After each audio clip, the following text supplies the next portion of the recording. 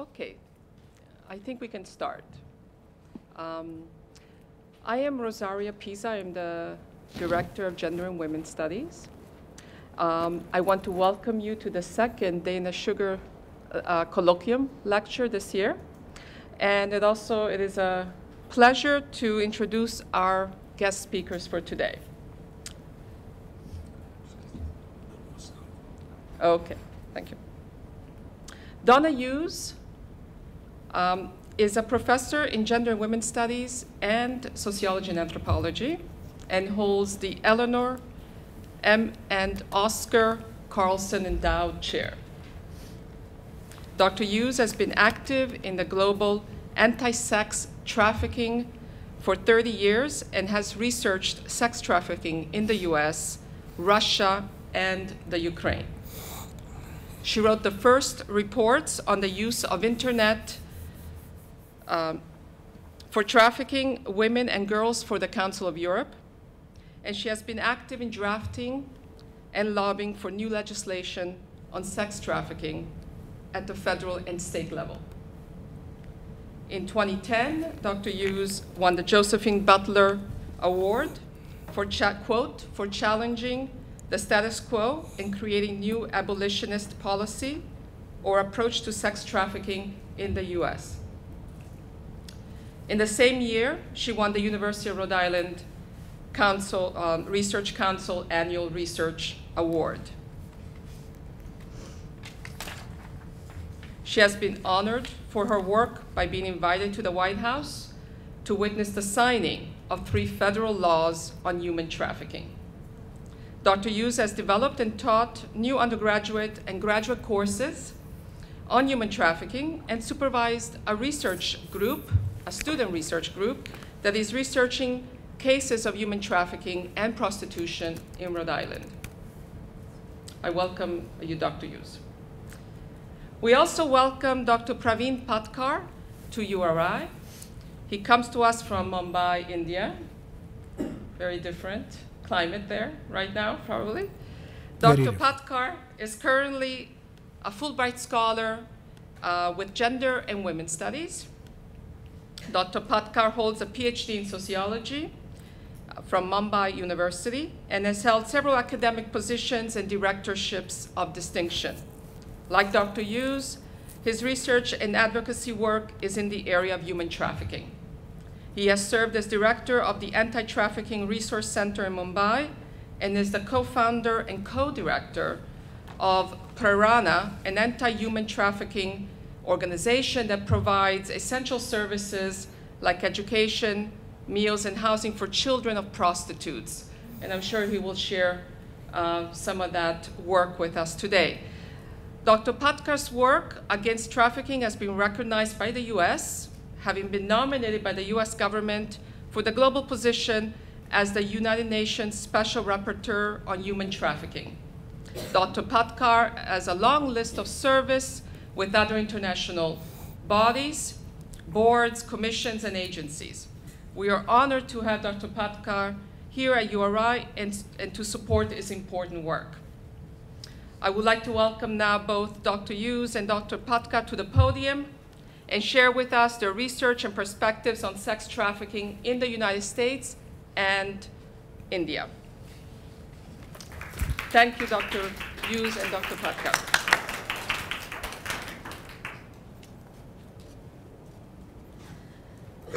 Good afternoon.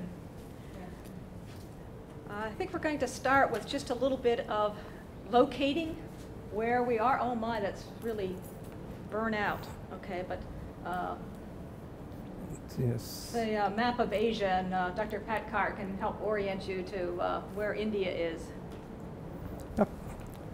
This is the Indian subcontinent. South Asia is generally also called as Indian subcontinent because India plays a very important role in terms of its strategic location and sharing borders with Pakistan, Afghanistan, here Tibet, China, Nepal, Bangladesh, very close to Myanmar. This is India. It's divided into several states, 30+ states. It's a kind of a federal body. We are located here. This is Mumbai, west coast of India. and we are located in this city, which has 1% of the Indian population. 1 in every 100 Indians live in this city. This is the industrial capital of India. Yep. Okay. And I hope that all of you know where Rhode Island is located in the United States, and I hope you could find it on the map of North America and the globe. But I just thought we're trying to do a comparison here, so I thought I'd remind you where you are too. Okay. All right. It is very important to understand visually what the difference in context is. When you look at Bombay or Mumbai, Mumbai is its current name, Bombay is its temporary name after the British arrival. This is what it looks like. First thing you have to understand is that it's a country state with resource crunch. Bombay has a toxic environment. It's characterized by congestion, high population density, crowd everywhere. Living conditions are subhuman. Basic amenities are missing in most of the cases. There is no open space there. Highly inegalitarian kind of. It is a very cosmopolitan, very secular city, very accommodative city. At the same time, it gives you the extremes of some of the richest people live there, whose names are there in the Forbes list, and then this has the largest number of people who are living below the poverty line. This is where, and this is specifically where we work. Last 30 years we have been working, and I would come more particularly to what it is like, but this is the way it looks from a bird's eye view. This is a street where the sex trade actually operates, and there are streets and streets like this. During the daytime you can see so much of crowd, and both the lines of building that you can see on both the sides, they house several brothels. On the ground floor, first floor, second floor, third floor, everywhere you will find. In some cases the ground floor, the shops, there may be shops in the front line and brothels in the back. Daytime also the trade goes. Daytime also you can see girls waiting outside, some customers coming, having fun with them, finally settling with somebody. But this is the regular picture, and try to understand this. This is the contrast here. You can see those girls ready, available 24 hours, standing outside because there is no place to sit inside. There is the only place they belong to is this, or alternatively, if they have nothing by way of soliciting, then they will be belonging to the road that you see in front. These are the girls who are getting ready around 4 o'clock. Around this time they will be painting themselves, because by 5:30 they will be standing and soliciting for customers outside. So they are busy preparing themselves for the series of rapes that they will be facing that night. There is no place to sit. This is the congested area. On one bench, 6-7 girls would sit together and make themselves up. And this is the place. After some time they will be driven out, because that place will be then given to the customers to come and wait.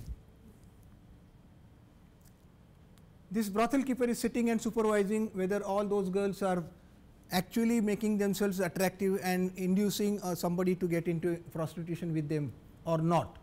Very young girls, as you can see, good 40% when we started the work, good 40% of the prostituted women in that area. This is the largest red light area of the Asian continent, and there were estimates, several estimates, saying that the number of women who are actually prostituted there could be anything around 100,000. Okay. Young girls from all over the country, and the other South Asian countries like Nepal, Bangladesh, sometimes Sri Lanka, they all are trafficked to this city, and this is where they belong. There is no, I will perhaps add something by way of saying that this is where they are. This is not their home, this is not their family, this is not their abode. They belong to the street. This is their business workstation. And as long as they have work, they will be there, otherwise they will be driven out. This place they cannot cook their food, there is no place to sleep there till the customers and the business is over, so they go to sleep by around 3:30 in the morning when the business goes slow. Nighttime scene, the area is more active at night time, and as I say, there are hundreds of thousands of visitors coming and visiting this place every night.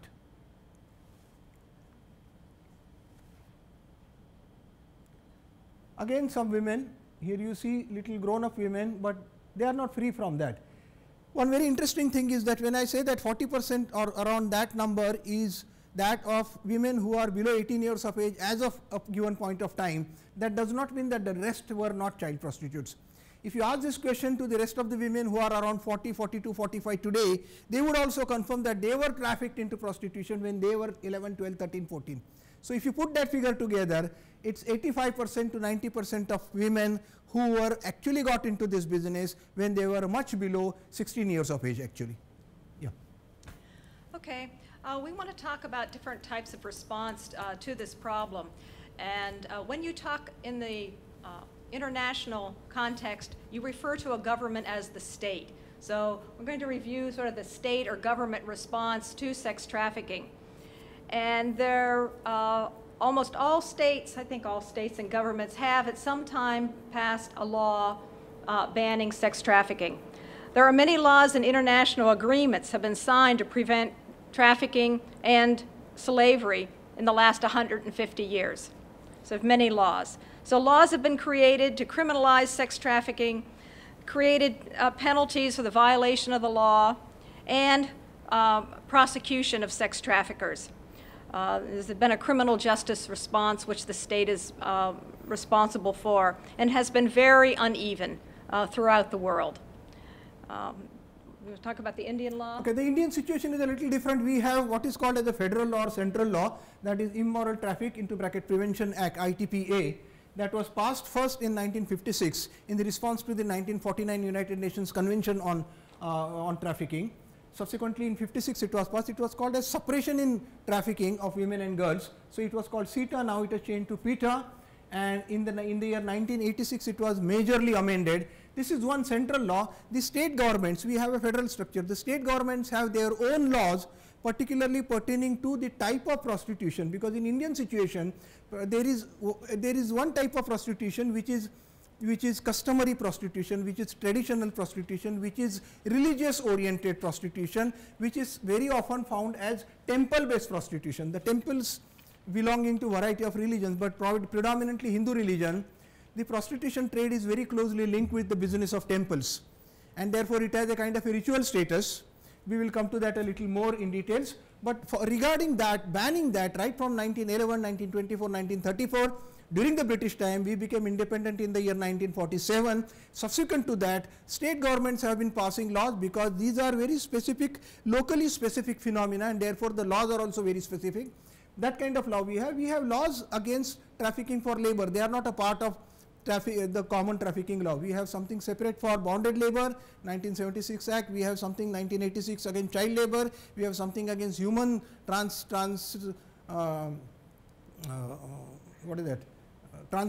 of Human Organs Act. That is again a separate act. Like that, we have separate act specifically addressing to the difference in trafficking or different destinations of human trafficking.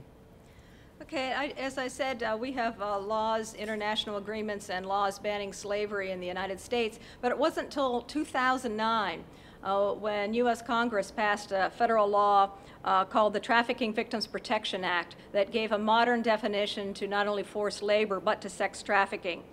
And there have been subsequent laws passed to update it, but also now I think every state in the United States, including Rhode Island, has a state law against sex trafficking as well.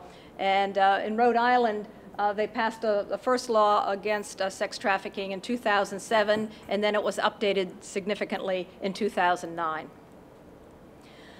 Okay, rather than give just the Indian definition of sex trafficking or the United States, we thought we would sort of stay neutral and give the United Nations definition of human trafficking, which is called it's a universal definition of trafficking. And although there are variations in how things are defined, the laws against human trafficking are really pretty universal throughout the world now. The United Nations law is called the Palermo Protocol, because in the United Nations, they always like to give things a really long name, and so they have to come up with something short to call it. And it was signed in Palermo, Italy. So they've started calling these different conventions and tools that are signed by the name of the place they were signed. And it's called the Protocol to Prevent, Suppress, and Punish Trafficking in Persons, especially women and children. And it's part of a larger Convention Against Transnational Organized Crime. And it was passed in 2000, the same year that the U.S. federal government passed a new human trafficking law. And I'm going to read you this basic definition. It is more detailed than this, but I want you to just pay attention to the red words that I've highlighted and underlined, that they're the sort of the most central parts of the law. And trafficking in persons means the recruitment, the transportation, the transfer, harboring, or receipt of persons by means of the threat or use of force or other forms of coercion, of abduction, of fraud, of deception, of the abuse of power or the position of vulnerability, or the giving or receiving of payments or benefits to achieve the consent of a person having control over another person for the purpose of exploitation. Exploitation shall, as a minimum, mean the exploitation of the prostitution of others and other forms of sexual exploitation. So the very basic definition is that if you coerce, force, or trick an adult person into prostitution, you are committing the crime of sex trafficking. Also, if you recruit, transport, transfer, harbor, or receive a child for the purpose of sexual exploitation, that is by definition sex trafficking. No force, fraud, or coercion are necessary.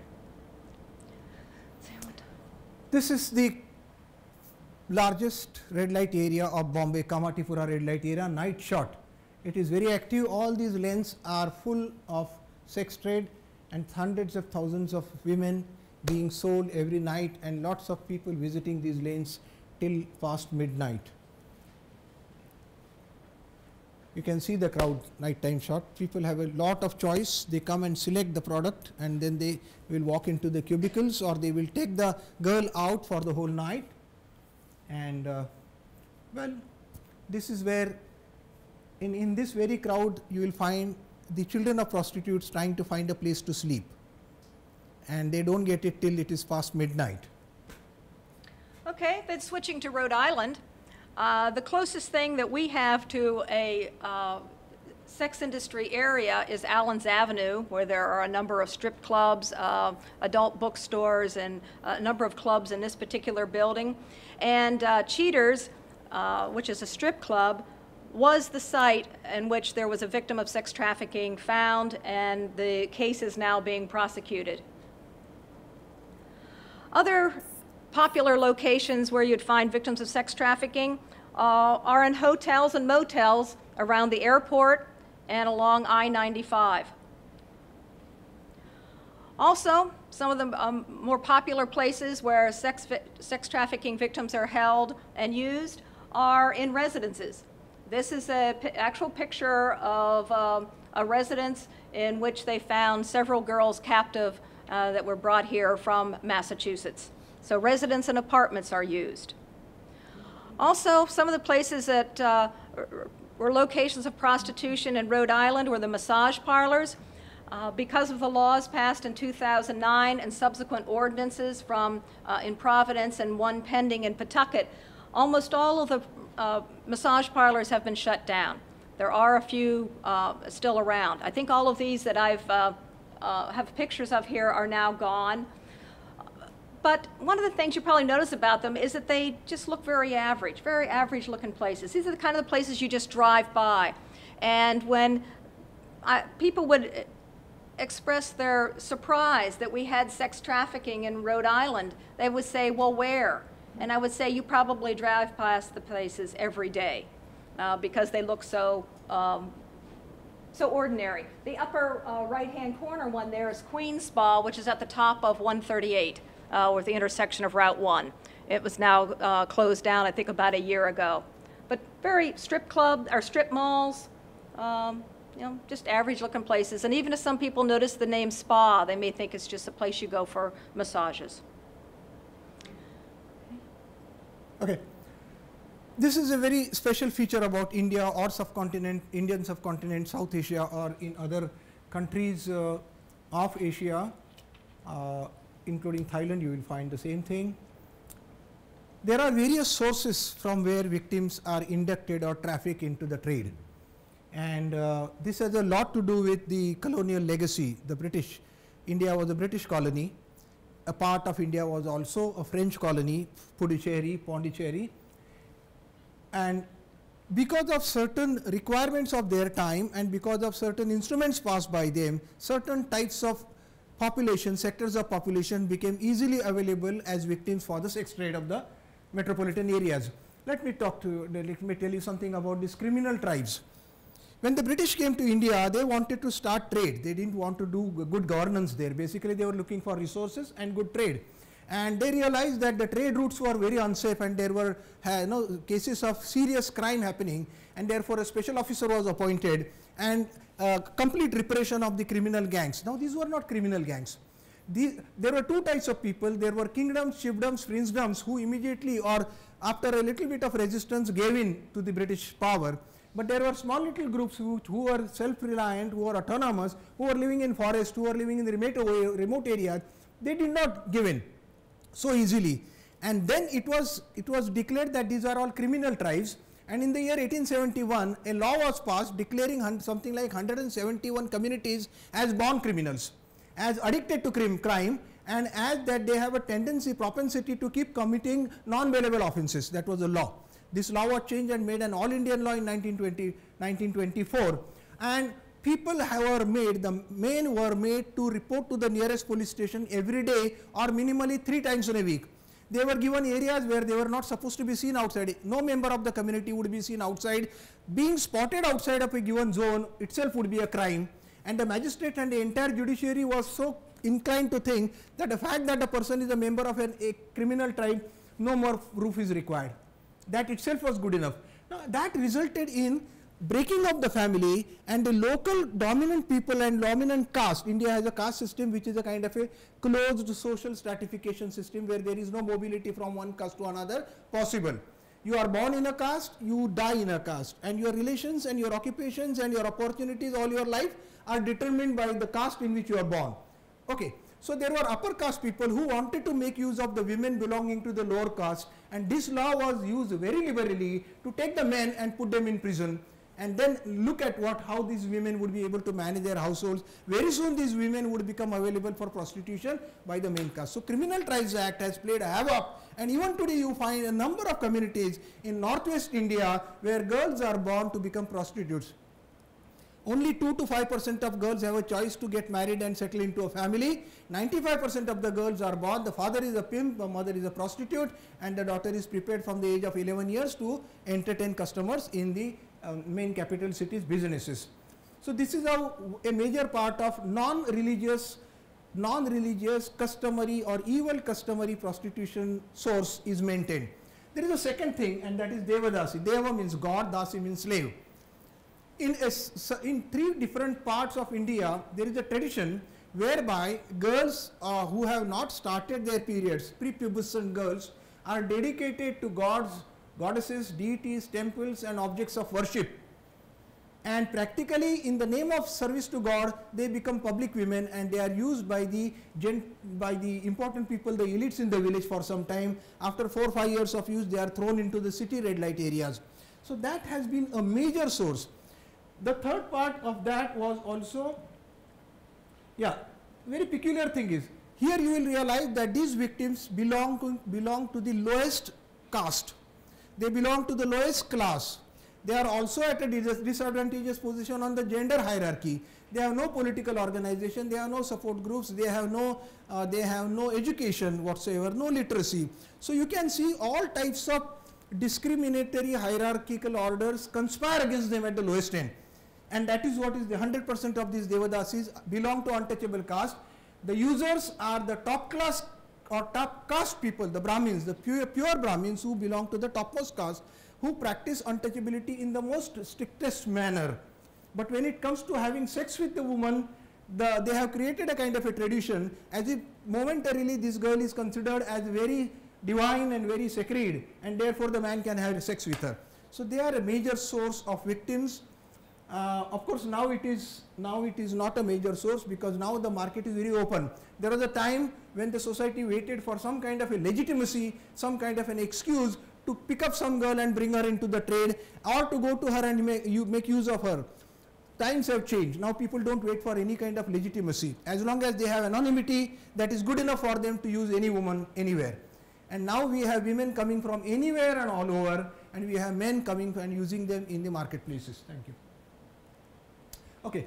Among the sources of victim, once again remember, much in direct contrast to the US, you will find that whenever there is a natural disaster, any kind of ecological crisis, tsunami, earthquake, anything like that, you find that immediately. Now, for example, 2 years ago there was an earthquake in Nepal. You might have heard about it. We had so much. In 2005 we had Asian tsunami. There was a huge trafficking. So ecological crisis, droughts, economic depression, industrial depression, agricultural crisis, cross-border trafficking, because we share borders with Bangladesh, Nepal, and the Bangladesh-India border is something like 4,000 kilometer border, which is porous, which is open, which is disputed, and therefore there is a good thoroughfare. Currently we are studying Indo-Nepal border, the same thing is happening. So this is where we have victims coming from within India.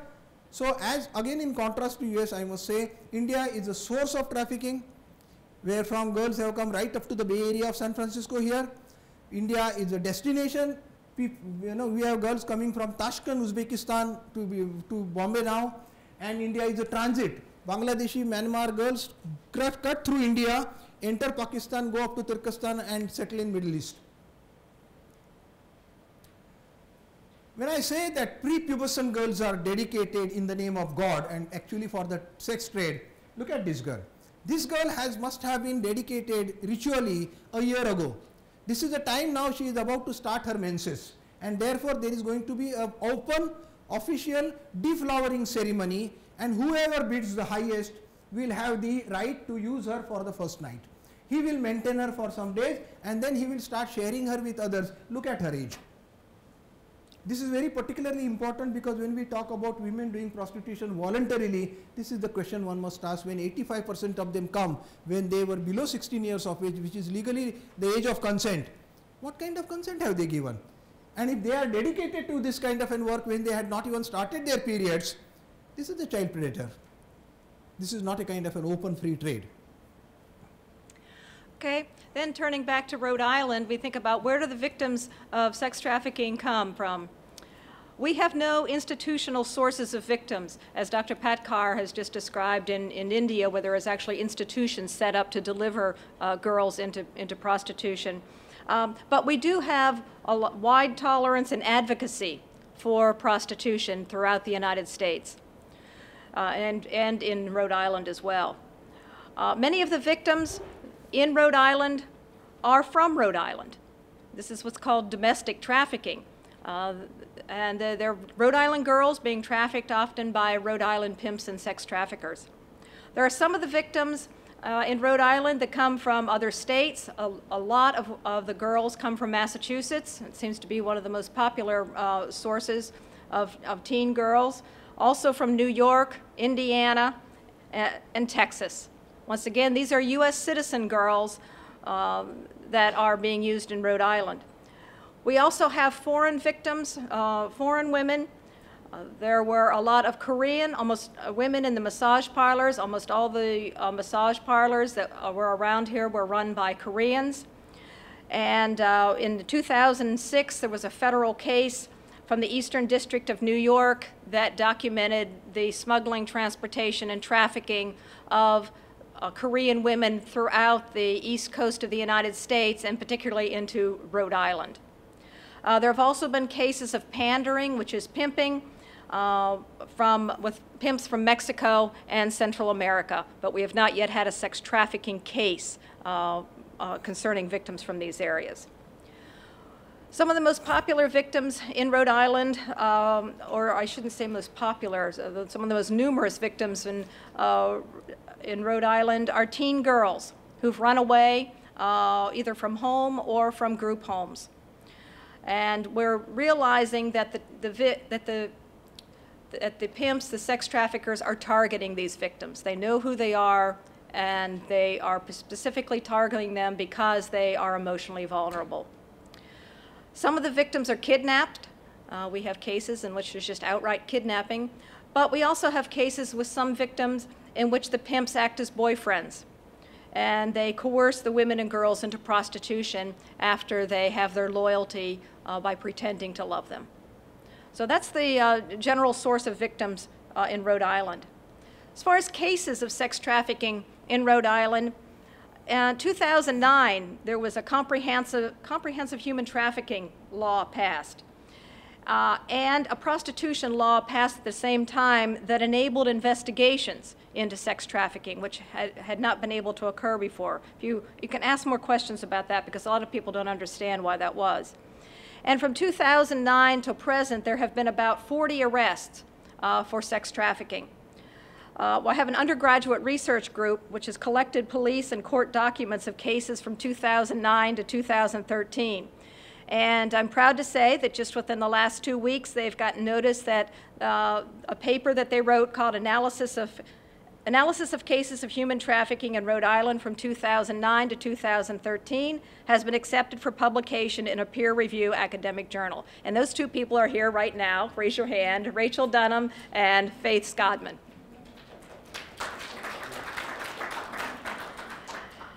And I currently have other members of the research group are collecting police and court documents for cases from 2014 to the present. We were just at the Rhode Island Superior Court yesterday getting more documents, and I think we have one member in the group, Annie, back here, who is part of the research group.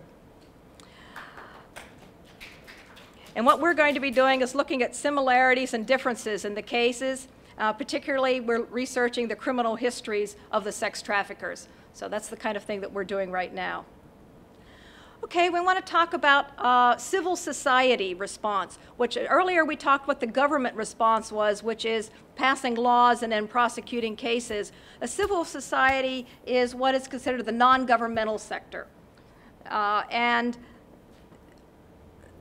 this is an area that's also sometimes called not-for-profit or non-profit, non-governmental organizations that provide services to victims really all over the world. And these groups advocate and lobby for new laws against sex trafficking. Governments don't just automatically get the idea to pass laws. They're almost always advocated for by NGOs and advocacy groups that say we really need these kind of laws. And I think Dr. Patkar is going to talk about the group that he founded, Pravin. Right. In the year 1986, we came in contact with the red light area of Mumbai, and then we decided that we are not going to leave this place until we change the situation there. The situation was terrible there. We'll come to that in details subsequently. What I just want to summarily say is that as a part of this organization, for the last 30 years, we have been working at various levels. And when I say various, I am saying from global to local and very actively. When this convention was passed, the first time it was discussed and before the United Nations General Assembly in Austria on 12th of April, and 4 organizations were invited to speak before the UN General Assembly before the actual protocol was put to voting, and we were one of them.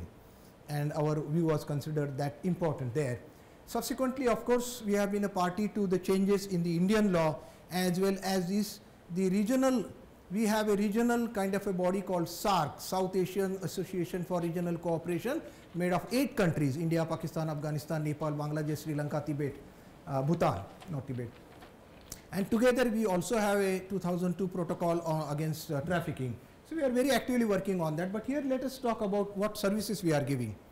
And this is, in a nutshell, we try to say that what we are doing is we are protecting rights, because we consider that children, no matter where they are born and no matter who their parents are, no matter what is their economic and social situation, are born with certain rights, and those rights must be upheld. There is no compromise on that. So protecting rights, creating options. We don't tell children or we don't tell women, don't become prostitute or become prostitute. We give them that sense of discrimination, and we make them opportunities available so that they have choices to choose from. So that is the second one. And the third one is, of course, restoring dignity, because something like a innate sense of justice, all human beings have that innate sense of dignity, and they consider that something is not simply acceptable to their sense of dignity. They can give it in writing like specific gravity or conductivity. But everybody has a vague understanding about what dignity is and what is not dignified, what is dignified. And all of these women have always stated My children should not do anything that is undignified and that has anything to do with sex trade. This clarity was very much there. We were just trying to restore their dignity where they have lost, because as I said, most of these women have lost their childhood, they have lost their innocence, they have lost their right to choose life. And therefore, our major work is to restore that, give them back their options and dignity. We would come to the specific services that we give for children, but let me mention very briefly. Of course, there is enforcement activity going on, but enforcement, if you see in most countries of the world, results into re-trafficking. There is a kind of a tokenism. There is raid, police raid, girls are withdrawn, they are kept in some kind of a home. By morning, they are declared to have run away from that home, or in 2 days' time, they are handed over to whoever comes to claim them. And most of the time, it is the brothel keeper and the pimp who comes to claim them. And government records are clear, the files are closed as successful, girls have been repatriated. In 24 hours, you find the girls back to the same place, because the professional intervention that is required to protect them and keep them away from getting re-trafficked is missing. So we work on post-rescue operation. We do a lot of work with IOM, International Organization for Migration, United Nations, for the economic rehabilitation of traffic victims, ERTV program. The traditional rehabilitation programs, if you see, are very archaic, non-professional and non-viable. What we have tried to do is that we have tried to change that into making something that is really professionally designed and delivered, and which is actually market oriented. So we have a very good success rate on that front, and our main flagship program was ending second generation trafficking, because the children who are born to the prostituted women in the red light areas had no choice in their life. And they lived a life which is horrible, indescribable and unacceptable. We will come to that. This is the situation of the mothers or women in the sex trade. Slaves don't own their body or soul. They are sold and resold. There were cases of women who were resold 13 times. If you Google for a case called Tulasa from Nepal, 13 times resold. 35% of the victims less than 18 years of age as of today. But if you ask those who are adults, they will tell you that they were brought in the trade when they were 12, 13, 14, 15. They are homeless, there is no family, there is no father, there are no resources, they are illiterate, uneducated, unskilled. They are not allowed to open bank account because bank doesn't recognize prostitution as profession, and unless you fill in that entry, you are not allowed to have. So all your savings are in the hands of your tormentors, your exploiters, and they can arm twist you as you like, and they will silence you because of that. No citizenship. Children born, women have no paper to prove that they exist. They have no paper to prove their domicile, their citizenship, their nationality, nothing. As a result, entire effort towards improving one's position in the society, economically, socially, politically, is negated, is denied to them. No ration card. Ration card is something like social security number in the United States. A ration card is your access to authorized ration shops where you get subsidized grains and kerosene and fuel and sugar and things like that. Sometimes even cloth was given on those shops. You have to have a ration card which proves that you will stay in such and such place, this is your name, this is your family. That was also denied. In 1986, we started with that and started giving ration cards to all these women as their citizenship right. But as a situation, they didn't have that, and they faced stigma and discrimination. If these women walked into a public hospital, the hospital watchman would not allow them to enter. As a result, they were 100% dependent on local quacks who are completely unofficial, completely untrained, completely ill-equipped people who would handle their abortions routinely, because these women would never benefit from medical termination of pregnancy, and they would be repeatedly aborted because there were no such things as birth control measures known to them or ever taught to them. So women would have gone through 6, 7, 10 abortions and then coming at a situation when they want a child, they are not able to conceive. Well, after 1986, we have been struggling with this one more problem, and that is 40% are known HIV positive. We don't ask anybody to undergo a test. We don't ask what is the test result. When women share, we do that. And we encourage women to do that when the doctor says, look, the symptoms are very serious and she needs to find out what is her HIV status. Otherwise, but if you ask me, it is definitely far more than 65%. They are already HIV positive. There are several other sexually transmitted infections, communicable diseases, deficiency diseases. When they die, there is nobody to give them the final rites. They are put on the street and we have to arrange for their last rites also. So that is one of our activities, to give them a dignified death and give them some kind of dignity after they are dead.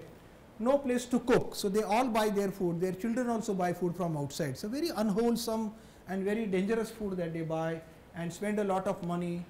They are forced into addiction. The customer would want to watch a blue film with that woman and he wants her to drink alcohol, then only he will have sex with her. So every nightly forced alcohol makes them alcoholic and that affects their health. There is a lot of physical violence from customers, pimps, madams and police because the customer is the king and this trade actually cares for the customer and not for the woman. The police also is a part of the crime, of course. I mean, no such organized crime can sustain unless the police is actively involved in that or making profit out of that business. This was the situation when we entered, of course, and women face 12 to 15 customers minimum every night. And I can tell you, if this is a brothel, there would be at least 4 cots in that, separated by a tattered linen, and that is all the privacy there is. And customers would be taking turns, and children of those prostituted women will be sleeping under the bed. Under the same bed, pretending to not to see anything, pretending not to hear anything. And they would be just like that in the middle of the night, but after 4 years of age, they will be driven out to find a place to sleep. Till the year of 4, and newborn do not get to sleep with their mothers. Newborn are given some kind of drugs so that by 6:30, 7 o'clock they are dazed and they get up only in the morning by 8:30, 9 or so, and they don't disturb the customer. Lest they should disturb the customer, they are drugged every night, which affects their physical growth, mental growth, emotional life, cognitive abilities, intelligence, everything is shattered and you have lots of problems with the children when you actually handle them at the age of 3, 4, 5. There is no family, there is just one mother. Mother doesn't know who the father is. There is a father figure which keeps changing because the mother will have different pimps acting as her husband. So they will keep changing, the father will keep changing. And the girls and the boys are told that now this is your father.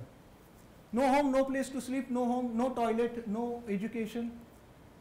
Newborn drugged at time, 5 to 8 years, children go erranding for the customers and pimps and the brothel keeper madam, getting liquor, hard drugs, drinks. Many of these also arrange for blue films. They will have in the days when we started, they would have a VC player, video player, and they would go with the magnetic tape from brothel to brothel arranging for shows, standing there to make sure that the show runs completely to the satisfaction of the customer, then go to the next brothel, until 12:30 in the midnight they would be doing that. Alright. Beyond that, at between 8 and 14 they will be looking for customers like pimps for their mothers and sisters. By 14 we don't know where they disappear. They are sold. They join the unofficial exploitative labor market of the city, but they don't come, the mother doesn't know where they are. With the situation of the girl is terrible, you can imagine. We had so many girls who came to the center with semen in their mouth because the customer had forced himself on them several times, not once. So it's a very dangerous place for children, and by the age of 13 or so you have pregnant girls there.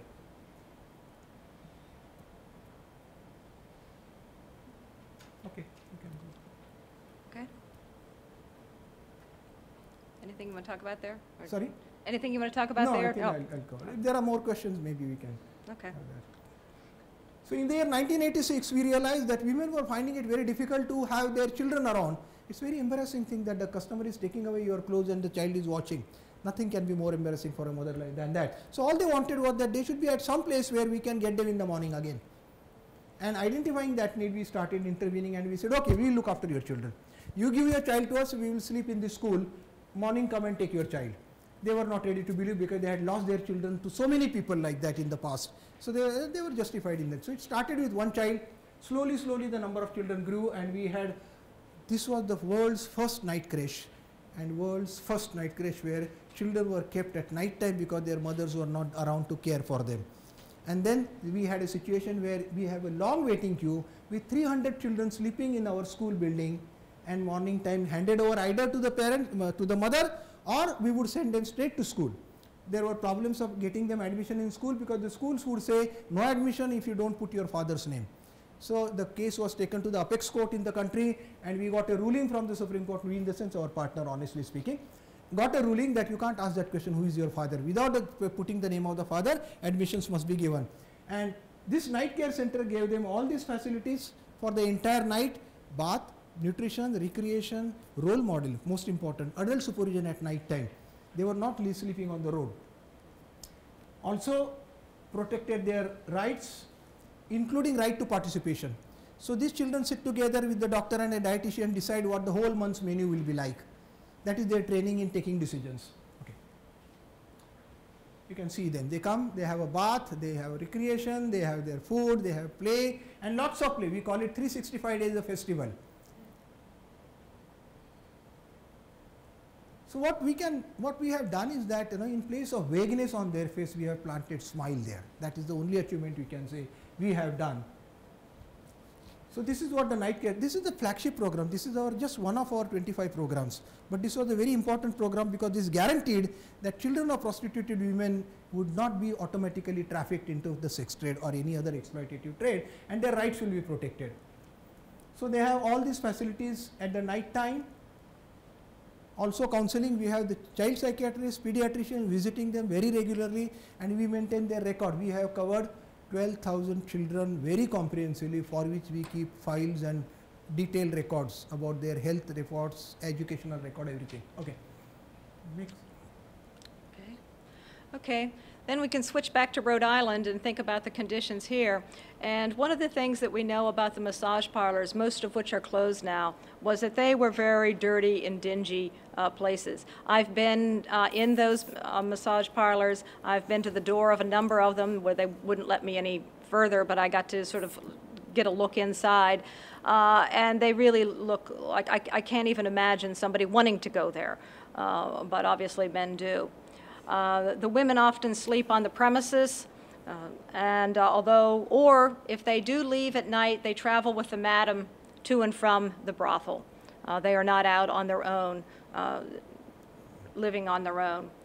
The women are seldom seen outside, although they may be transported together to a beauty salon where they all get their hair done or something like that. But once again, they're all under the control of the madam.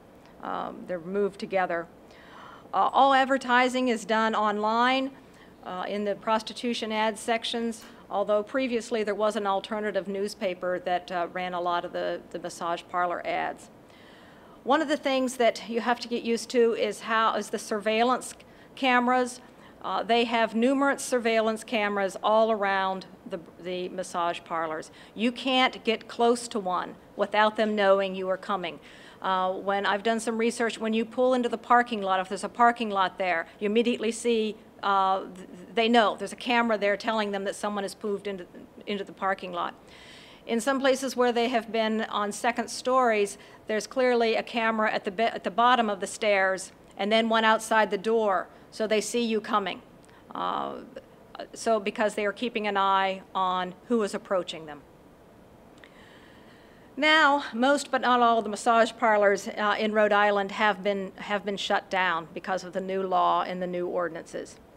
But the trade hasn't ended. Now they're moving into hotels, motels, and apartments and residences. We think about the civil society or NGO response in Rhode Island. And one of the things that has had a huge impact on Rhode Island is that from 1980 to 2009, we had decriminalized prostitution in Rhode Island. And what that meant was that there were no laws or regulations on prostitution if it occurred indoors.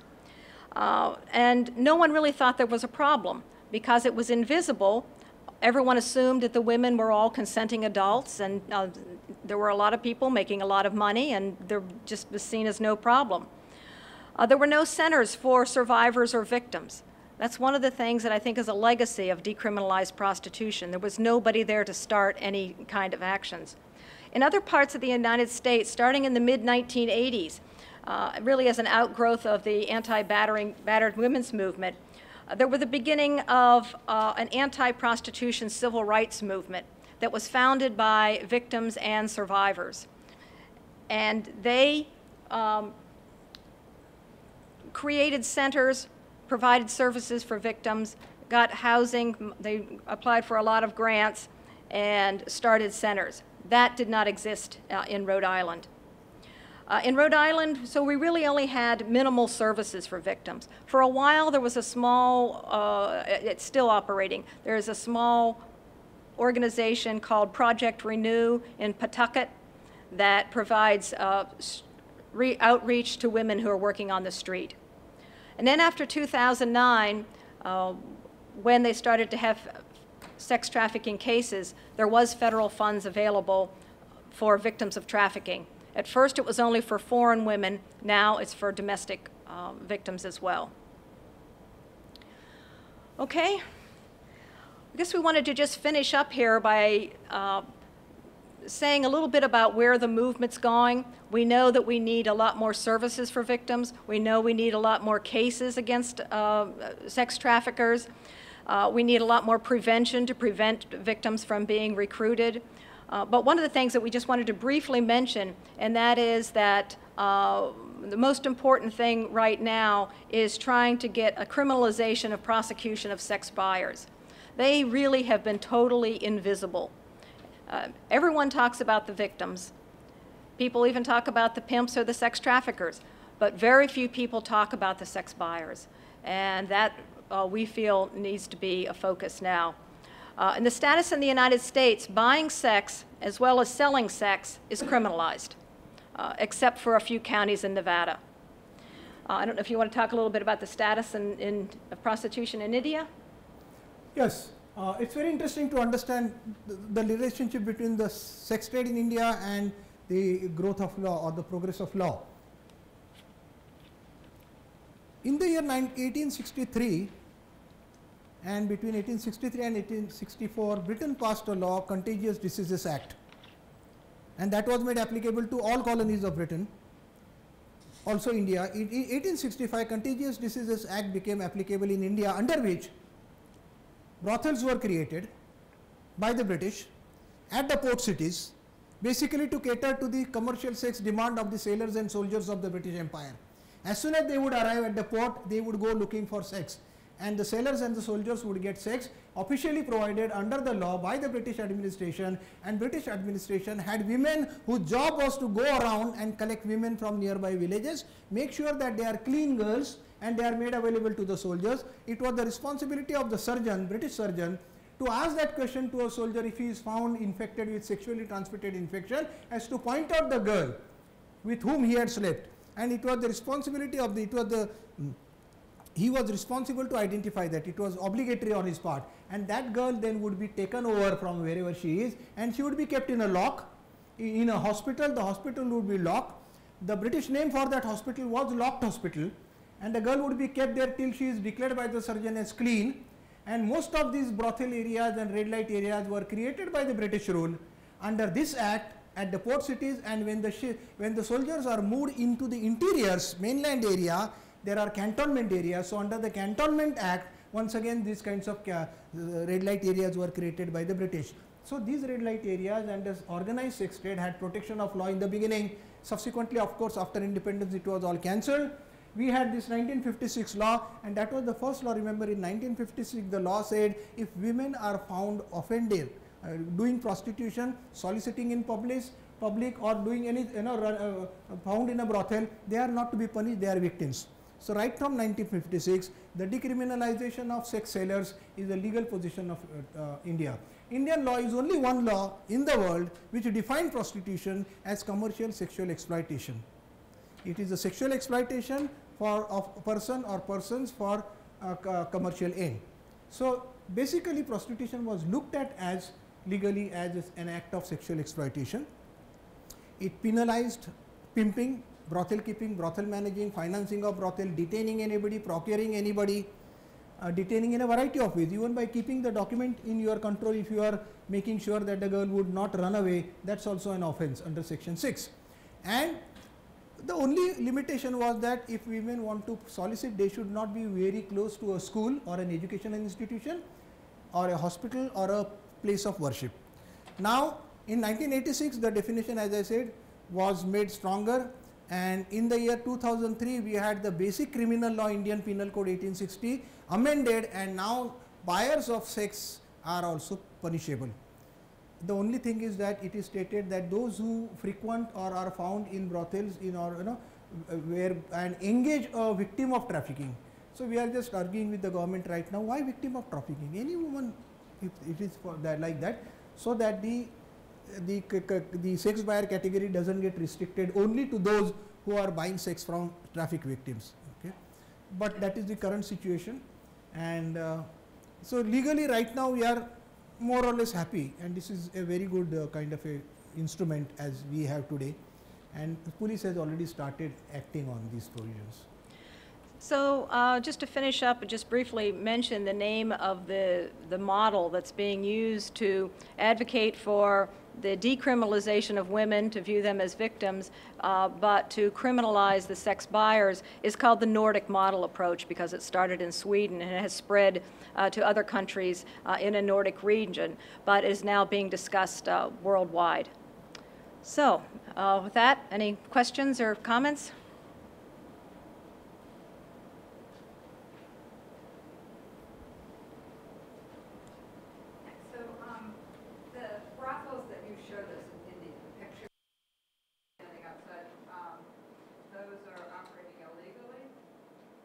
Prostitution trade is illegal in India.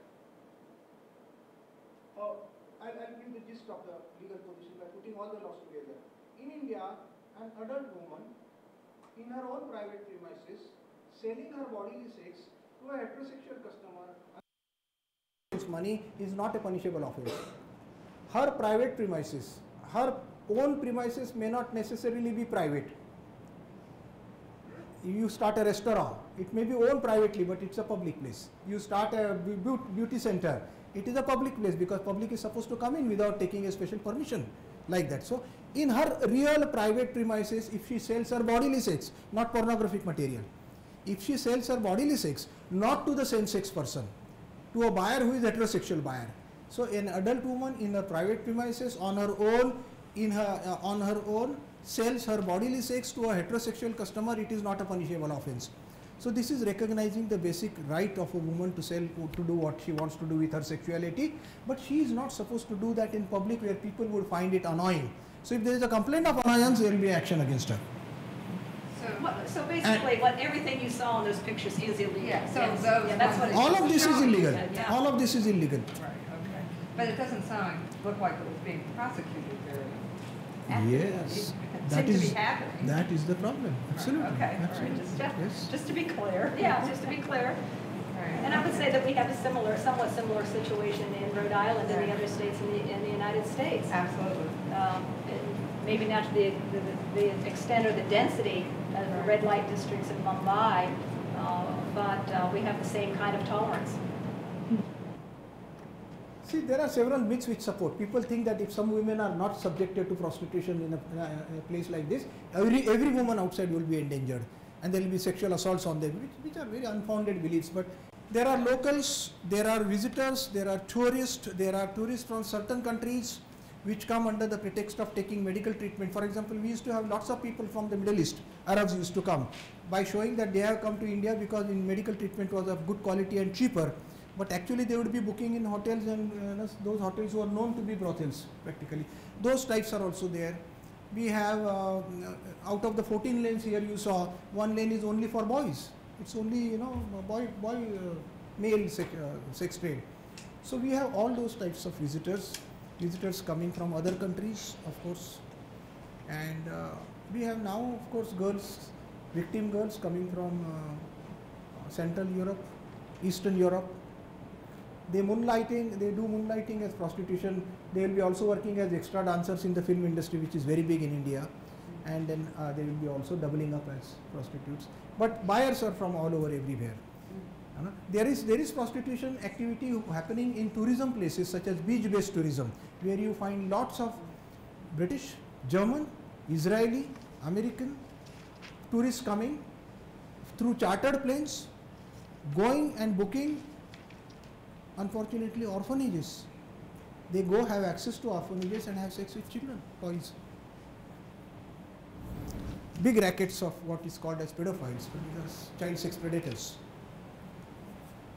It was on the last screen, it was saying in India it's decriminalized the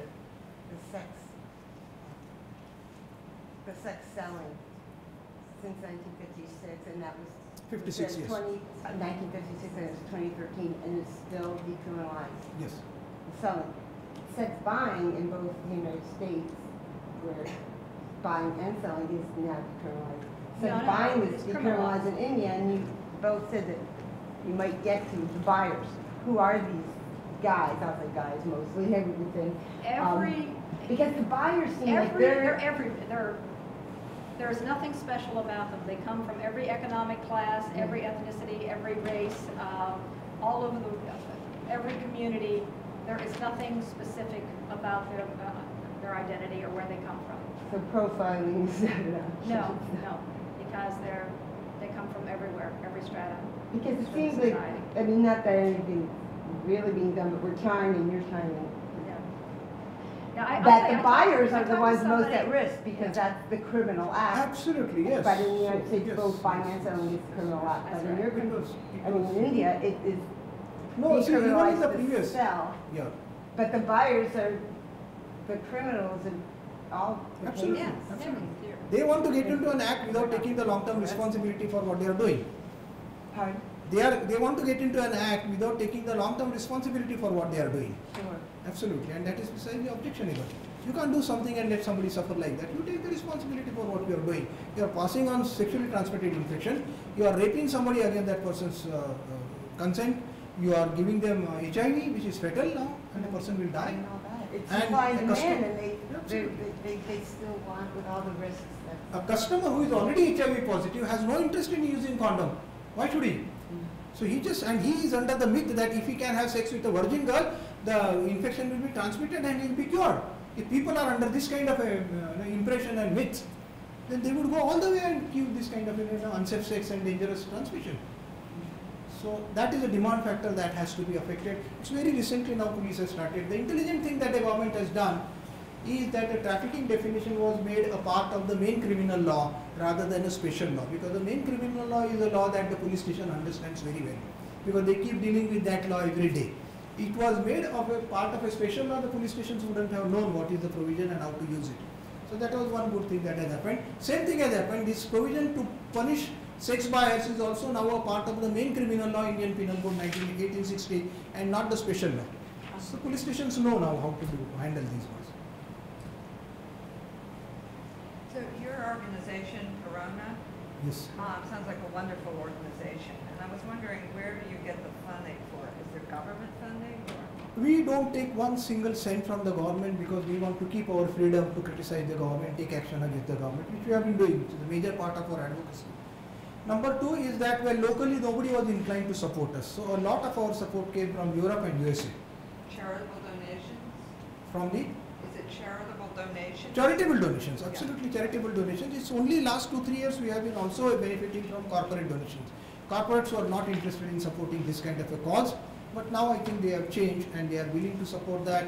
We have United Nations organizations, UNICEF, UNDP, UNFPO, UNIFEM, UNODC, they agree. We do a lot of training with the help of UNODC, United Nations Office on Drug and Crime. We are their consultant. We do the training of judges, we do the training of trial court magistrates, we do the training of prosecutors and lawyers and police.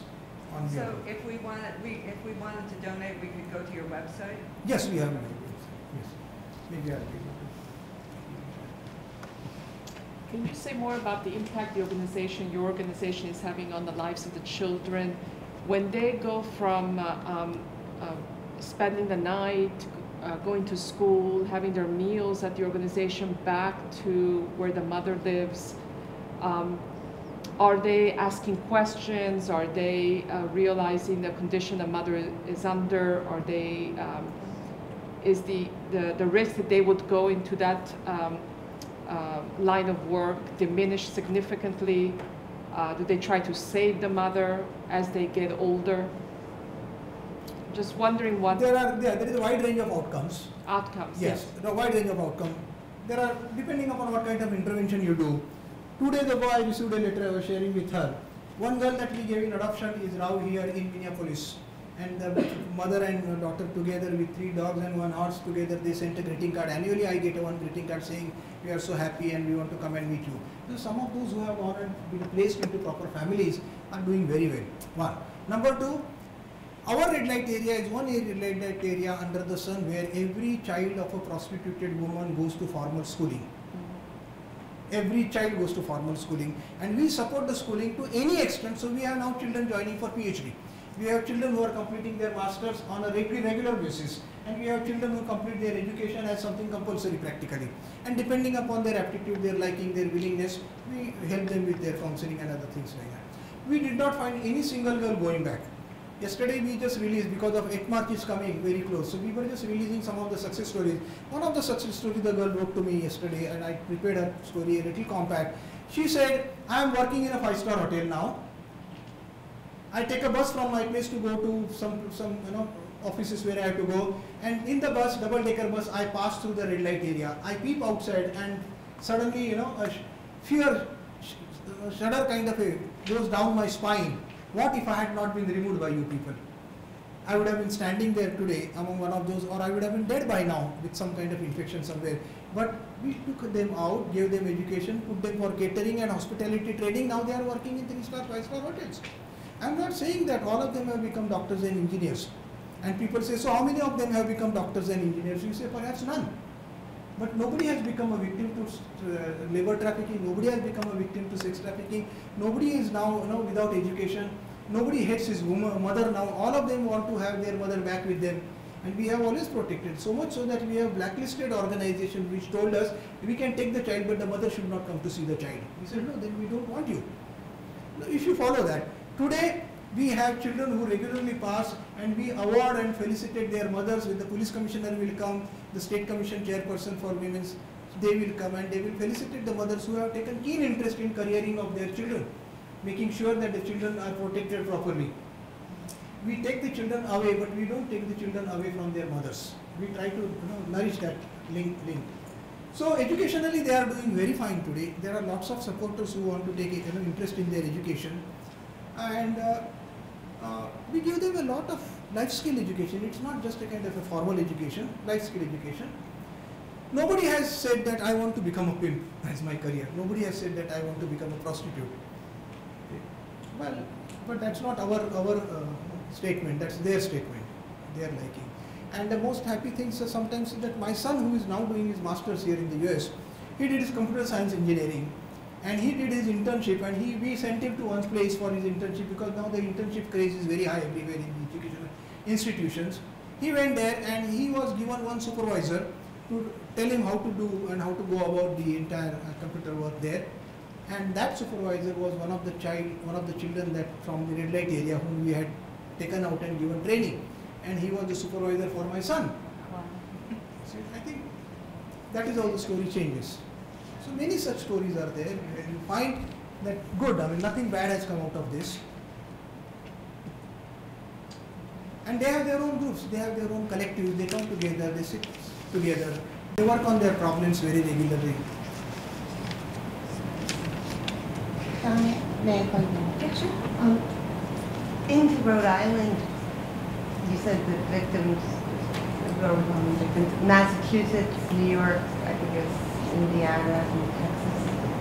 Why come to the smallest state in the union? Is it? No, there's a very good reason for that, and that's because we had decriminalized prostitution, and everyone, all the pimps in the Northeast knew that. And so therefore, they brought victims to Rhode Island to be used in the strip clubs, massage parlors, everywhere, because they realized that they were not going to be arrested and punished. So that's one of the. They knew that. Yeah, they knew that. I mean, that's why. And so there's still trafficking. I mean, not that it's not bad anywhere, but it's just like why be coming here? Matter of fact, the first case of sex trafficking in Rhode Island was a case of 2 men from New York who actually trafficked their girlfriends from the neighborhood to Rhode Island. And when they interviewed them, they said, well, we came here because it was decriminalized prostitution.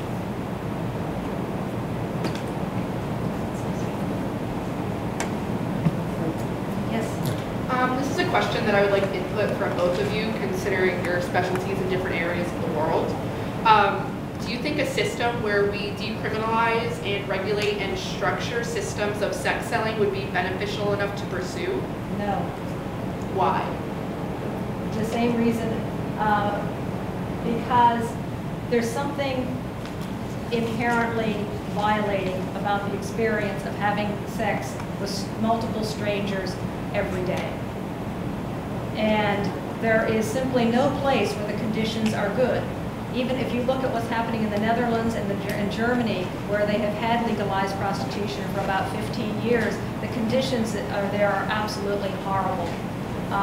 The vast majority of women in the brothels are being trafficked from Romania and Bulgaria, Africa, other places of the world, and the violence is just uncontrolled because men know that they can go there and legally treat the women any way possible. And even one of the brothel owners has now acknowledged, she says, what I'm doing is selling sexual violence. So no, I've absolutely opposed legalization. One of the brothel owners in Germany. I'm proposing a system where it's legalized, but there are also like protections in place. Well, that's just it. They say there are, but now what happened here in Rhode Island when there was decriminalized prostitution is the police couldn't go in to do investigations. It would be just like we are having a legal gathering right here. Police officers cannot walk in here. They might want to come in and see our program, but they cannot walk in here and start going around questioning us because we're not engaged in any kind of illegal activity or even suspected illegal activity. And that's the way it was in the brothels, massage parlors in Rhode Island. The police simply, it was a no-go zone because there was no legal reason for them to go to ask questions. What they're finding in Germany is the police are saying, well, it's legal now, we don't go. There's no reason for us to go in there, everything that's happening is legal. That's right from the German police. And one of the things that's interesting is after they passed legalized the brothels in the Netherlands, particularly in Amsterdam, the police officer that was in charge of sex trafficking investigations resigned because sex trafficking was so out of hand. And if you read the reports done by the Dutch officials, they say that as a result of legalization, organized crime increased and the amount of prostitution increased because they may have had some regulatory control about the windows in central Amsterdam, but illegal prostitution was taking place in the apartments all around the city. See, there are problems with legalization and which have not been actually considered seriously by the supporters or the critics also. And that is, today nobody is demanding legalization actually, except for health officials in various countries. Nobody is really asking for legalization. Those who know what the whole business is like, they are asking for decriminalization. Because with legalization they realized several things will happen which are very unpleasant. Number one, there will be some registration process. So you have to come out and say, okay, I am the person, he is the partner, these are the girls. You will have to get them registered. Can you get girls below 18 years of age registered in the legalization process? You not. So they will be operating underground. Okay. Then whether it is Amsterdam, most of them are Central and Eastern European girls, illegal migrants, smuggled migrants, whatever, okay, or traffic persons. Will they get registered? Will they be allowed legally to practice or to be kept in the brothel? No. So what will happen to them? They will go underground. Okay. There are others who are HIV positive. Because you have to take that precaution, basically you will not give certificate to a person who is HIV positive. So you will see, and if the person is positive, what will happen? That person will not get a certificate. That will she go? Where will she go? She came here basically because she had nowhere to go. Now where she will go? Who will look after her? The pimp or the brothel keeper? Out of what sentiment? So obviously all of them. So what happens is that immediately the underground industry grows biggest, and you have only a small section that can officially be recognized. Then you will be paying taxes. There will be 15 departments of government which will come: shops and establishment, health department, income tax department, professional department, excise department. Okay, so many departments will expect you to keep your returns, and every time they will find some fault with that, and you will have to grease their palms. So people realized, the general society realized, which happened in Germany once. If it is considered as a kind of a legitimate activity, you are in a queue because you have not got a job for a very long time. This happened with a woman. And then she got a letter from the employment authority saying that, look, such and such brothel has a place, go and work there. And if you decline the offer given, then you are not considered for further employment, because this is an employment now, go and work. So there were several such dimensions, and people realized that we are not willing to pay taxes. We don't want 15 officers to come and knock at our place. We don't want to go through regular periodic medical testing. As a result, they gave up the idea of legalization. The only authorities all over the world who are actually asking for legalization are the health officials, because they realize that only the police is making money, why not we? So moment it is made, they have a huge scope. So it is the health department which asks for. Rest of the countries, all networks of pimps, brothel keepers and what is called as sex workers, they are all demanding decriminalize. That means procuration should not be a crime, detention should not be a crime, brothel keeping should not be a crime, brothel management should not be a crime, pimping should not be a crime, decriminalization. That is the kind of decriminalization they are demanding today. And then you can, you have to decide whether would you really like to go in for a situation or a system where pimping is allowed, soliciting is allowed. Your children are going to school, outside of the gate somebody standing there and offering something, saying that, well, if you come to my brothel 2 days, I'll give you a ticket to Alaska for a month. And you can't stop that person. And if you try to do that, that will be considered illegal. Thank you. Very enlightening. Okay, are there any other questions?